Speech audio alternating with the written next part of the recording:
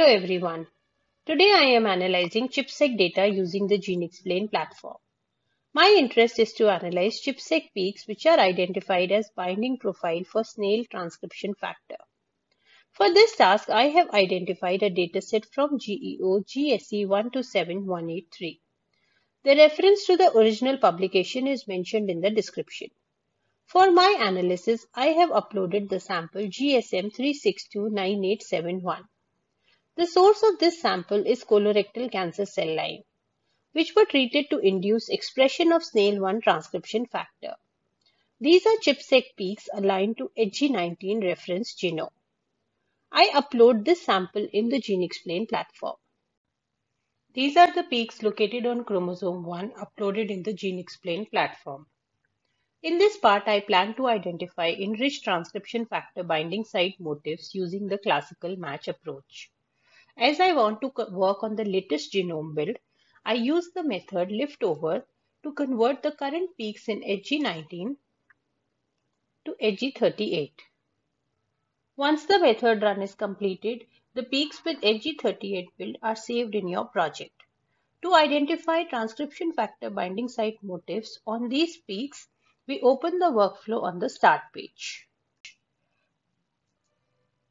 To have a close look at this workflow, we can see the workflow uses the method site search on track to identify enriched motifs. The yes and no sites are further optimized with a p-value cutoff of 0.01. The optimized site matrices are converted to genes, which are further annotated to give a list of transcription factor table. I input the SNAIL1 ChIP-seq peaks in the input form as the yes set. No set is the default no set. Species and annotation source is selected as human. The transcript profile with vertebrate matrices and cutoffs calculated as human genome with p-value cutoff of 0.001 is selected. This profile contains 6190 transcript matrices. After filling the input form, I press Run Workflow and the workflow starts executing. It is important to mention here that this profile contains matrices for SNAIL1 factor. If we see this matrix entry SNA in the transcript database, we can see that the SNAIL1 factor is linked to the matrix SNA. My expectation is to find matrices SNA overrepresented in the yes set. Upon completion, an output folder is created with several output files. The table site optimization summary includes the matrices, the hits of which are overrepresented in the yes track versus the no track. When we sort this table by yes-no ratio, we can see that motifs for SMAD factors, ETS, REST, CREB family members are extremely overrepresented in the SNAIL peaks as compared to the no-set peaks. Let's search this table for SNA matrices.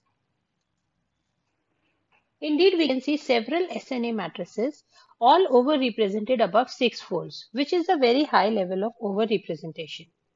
As I can see here, the site density in yes set is about 13 sites per 1 kb, but in no sets it is 1.8 for all SNAIL matrices, which shows that the yes set has a clear and statistically significant overrepresentation of the SNAIL binding sites.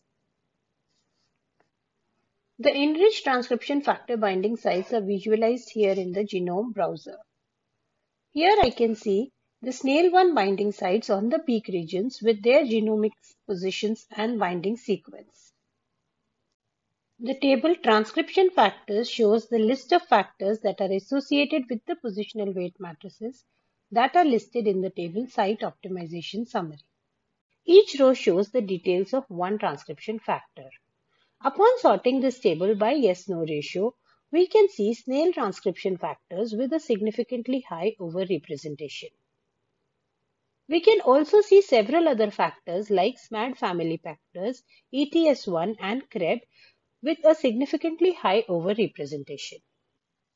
To summarize, in this part, I have identified enriched transcription factor binding sites in the SNAIL1 peaks, applying one of the pre-existing workflows in the geneXplain platform and the profile with transcript matrices.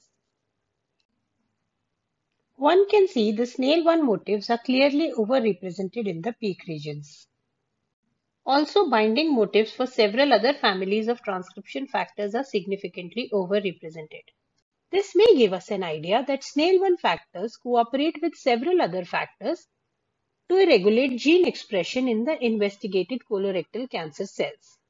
In the further parts, I plan to apply some of the other approaches for peak analysis. I'll show how to identify and functionally classify genes near the peaks, how to identify de novo motifs in the peak regions and more. Stay tuned for more updates.